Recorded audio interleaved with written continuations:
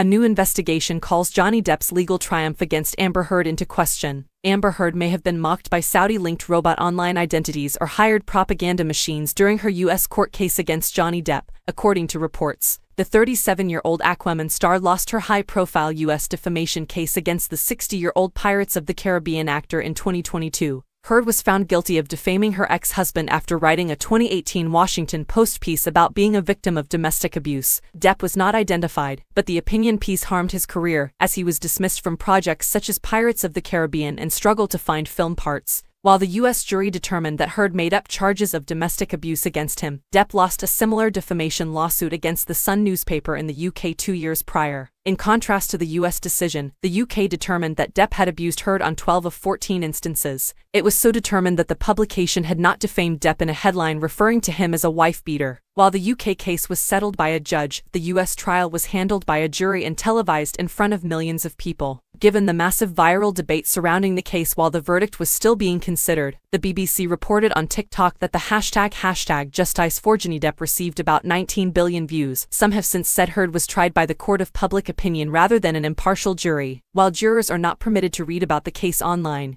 they were not sequestered and had full access to their phones throughout. Tortoise Media has now aired an inquiry on their podcast Who Trolled Amber Heard, investigate whether Heard was the victim of an orchestrated trolling campaign, which may have influenced the trial's outcome. According to Mail Plus writer Alexi Mostra's story on the findings, they discovered evidence that half of the tweets criticizing Heard in the lead-up to the trial were unauthentic. Unauthentic accounts can be bots or paid trolls who write comments criticizing Heard and praising Depp.